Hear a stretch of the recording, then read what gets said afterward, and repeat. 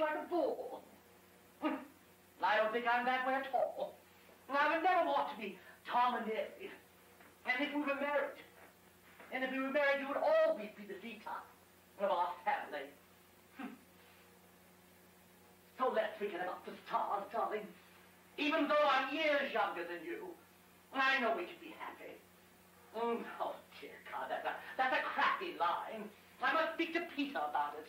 Miss Manning, you have the most beautiful walk. Would you be offended if I learned it? Well, how sweet of you, darling Alice. Of course I wouldn't be offended.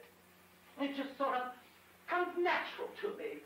Now you follow me with every move I make. Now we'll go around the room here, sweetheart. Here we go.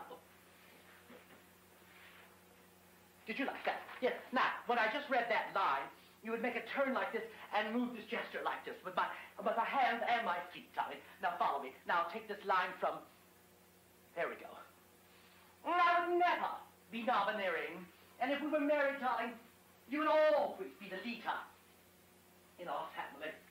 Now, darling Alice, you try it. I would never be domineering. And if we were married, you would always be the leader in our family. Why, Alice, that's... Good morning, sexy. Is Mona still sleeping?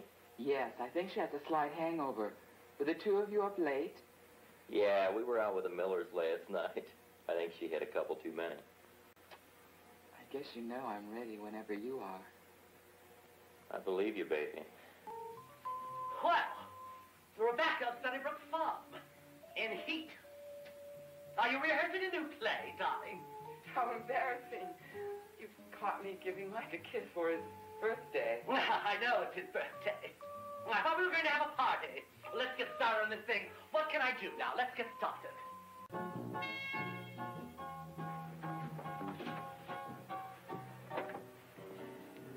I can't believe you're not nervous. Boston is such a cold town for an opening. Will you be able to rest a while before your performance? Oh, I feel marvelous. I've never felt better. And I'm not nervous. Boston doesn't scare me. The rehearsals went very well, and tonight I shall be magnificent. Besides, Peter will be here, and I'll only be thinking of him. Peter? What has Peter got to do with it? I'm going to marry Peter. He's going to leave, surely. That ought to warp a few people. You must be kidding, Alice Barrington.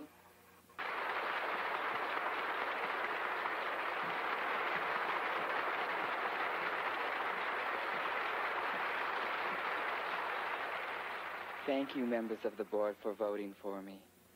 And thank you, Broadway, for accepting me and awarding me this honor.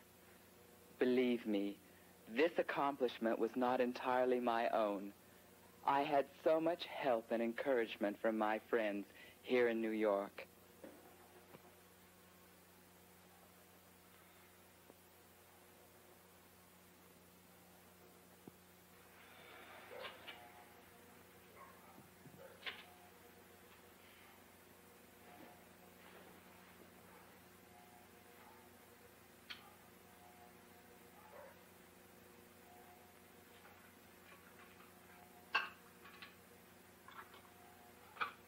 Who are you?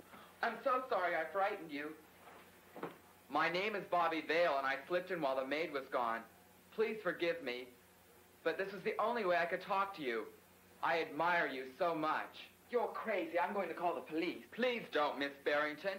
I just had to meet you. I'm president of the Alice Barrington Fan Club at Brooklyn High School.